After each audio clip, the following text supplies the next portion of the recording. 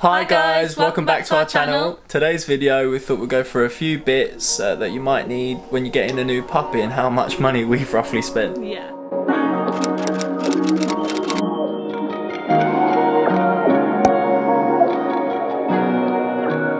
So we've actually made an Instagram for T, our Border Terrier. If you want to give that a follow, we'll leave that on screen now as well as our page. So if you enjoyed the video, please give it a like and subscribe if you're new, and if you're a returning follower, thank you very much. And let's get into the video.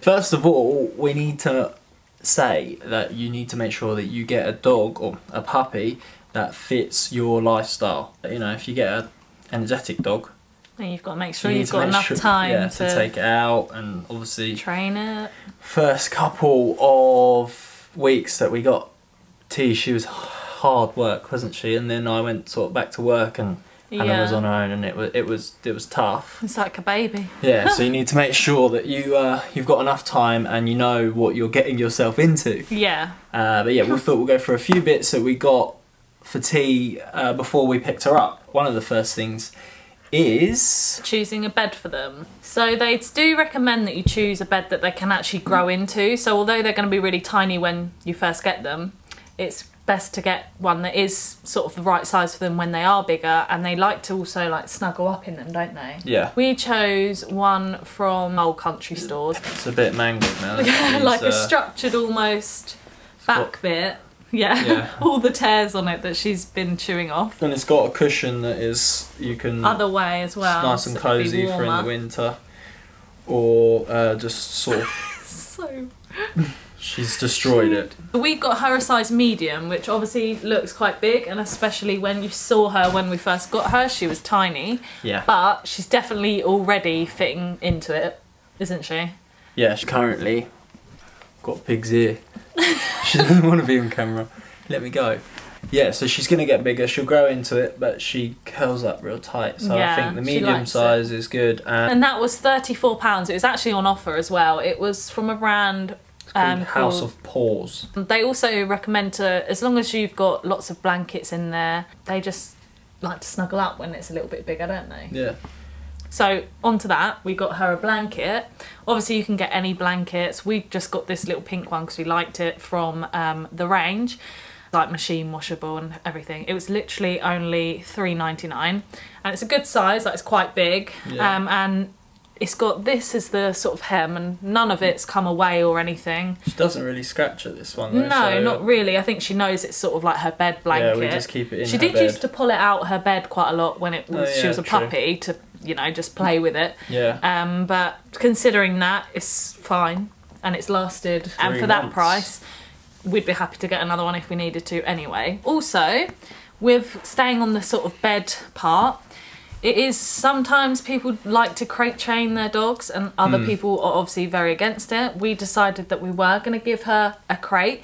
However, we didn't actually like the look of like the standard metal crates, which obviously each their own. We just didn't like the look of them. But we saw these almost pens that you can get. Pop-up pen? Yeah, which was quite good because we live in quite a small place. So if we needed to put it away in the day, we can, because it folds up. Like this. And you also do get a little carry bag for it if you wanted to. So it's like that, and it opens up. There was different sizes you could get as well, but this size is still, it may look quite small, but it's still good for her. Yeah, and then it's got a little door here, and then the roof one on does top up. that comes off. So that actually folds up, and on the pictures, there was pictures of taking them to the beach in it, and it looked quite cool. Yeah. But it works really well for our space and for her. So I think that was a good buy, and it was only £23 from Amazon. We will leave them all linked below if you do want to shop through the links. They're not sponsored or anything, it's just what we got. So the next thing that's a good idea to get is a towel. This one is specifically a dog one that we got from B&M, and I think it was only $2.99. Yeah, microfiber as well, so it dries really quick. It's big enough for our dog. Obviously, if you had a bigger dog, it might actually be a little bit small, but for the puppy size that we've got, it's perfect. Yeah. Definitely would recommend to get a microfiber one, because we did try a normal towel and they just get so wet and sodden so quickly and take ages to dry. Also, like when she's just got muddy paws, you can't even really see it on it. I think we used this yesterday and it looks clean. Definitely a really good thing to have. Next up, you obviously need water and food bowls. Yeah, and we got these ones. This one actually says tea. This one says water.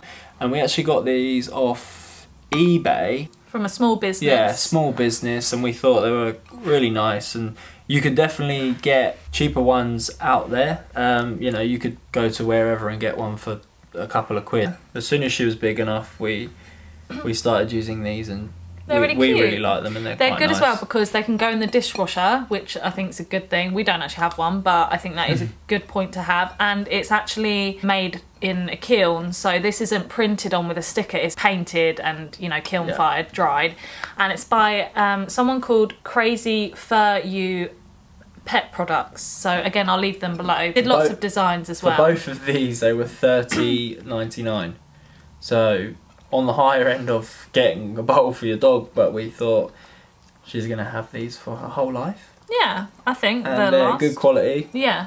And yeah, and we thought we would recommend. Yeah, definitely recommend getting something like this. If you want something personalised. Moving on to the next thing, something you need to get is a brush. This will be different for the type of dog you're getting. Specific for your dog, because she's got sort of a wiry coat. They recommend to get a slicker for a Border Terrier, which is this one. She doesn't like it very much. Yeah, it's like a sort of thin, wiry brush, and we only really use it when she's tired because that's the only time that she lets us brush her. But there's also just sort of like a nice brush that we use from sort of day one, and she got used to it. So I think this was a good one. This was £5?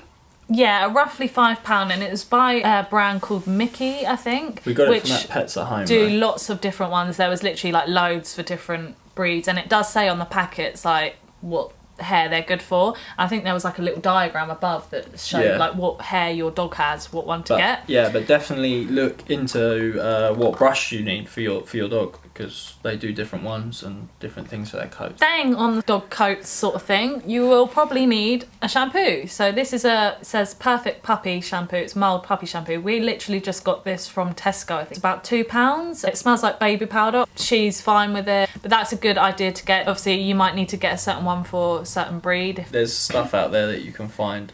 The next thing, something that T doesn't like that much, is toothpaste and toothbrush.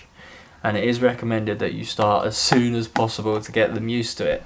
Now we did do that. It basically gave you instructions on first touching the gums and then eventually getting them used to you lifting them up and things and then rubbing your finger on them. And then letting them lick the toothpaste off your finger. Well, it's apparently meant to taste of liver flavour, and she will not go near it. No. So we've definitely got to get... I don't know if we would recommend this one personally, but obviously it is good to get them when they are young into doing that. Obviously your puppy might like it. She's probably just a fussy little thing, but it is that brand. Definitely look into getting a toothpaste and a toothbrush because they definitely need to keep their teeth clean. It's from Pets at Home. I reckon it's about £5. So before you obviously get a puppy, they recommend that you get lots of toys for them. Different textures, sizes, different type of things. So we've got, most of our toys are either from Pets at Home or TK Maxx. We found a lot of good ones in there. Actually really good, you know, just sort of random ones. Hannah got this one. I was looking for ages to try and find her a sort of soft rope one. Because all of the rope ones we see in the shops are really hard, whereas this is actually made out of sort of like soft material. So it wasn't too hard on her teeth and it is quite soft. So this one is called The Little Rascals Fleecy Man and it was £5 from TK Maxx. This one is a little... That one's actually from Wilkinson's. Zebra from Wilkinson's. She loved that one. Yeah. She loved chewing on his ears because they've got little air things in to go like this. Yeah. So they're a little bit harder but still soft because they're covered in the fur. She loved chewing on that when she was a lot younger. And we got this little, I think it's actually a deer. It's got a squeaky bit in it and it's sort of rubbery and a rope. She loved that one as well. I got this from Pets at Home. She doesn't like these actually as much because we bought her another one which was a bit different to this and she doesn't really enjoy it that much. Might be the teeth. Spiky. Yeah, it might be that she just wasn't sort of dealing with that. She liked the squeaker though, so. And then it's on her. She loves things with ribbons on it. Things with ribbons on it. Yeah, it's a little teething bone. I think it's just a milk bone. That was from Pets at Home, that one. And we got some tennis balls as well. And they came in a pack of 6 from the range, and they're called like the small bite ones because she is tiny. They were a lot better because obviously I don't think she would fit a big tennis ball in her mouth when she was a puppy. No. And we got her little bunny. They say it's good to have like a comfort toy. In Pets at Home, they do write on the tags like what sort of toy they are. And this one is under the comfort, which she always sleeps with in her bed. The toys that we got for Tea before we actually picked her up, they came to about 25 quid on just a small variety of toys. She's obviously got a lot more now, a lot of different ones, a lot of squeaker toys and bits like that. And bear in mind, they probably won't be very interested in the toys, because we did find that, or they will have like a few that they are really interested in and some they just do not care about. But that is just a puppy thing. She enjoys them a lot more now. She's a little bit older. Yeah. We did actually have an elephant, and we called Nelly.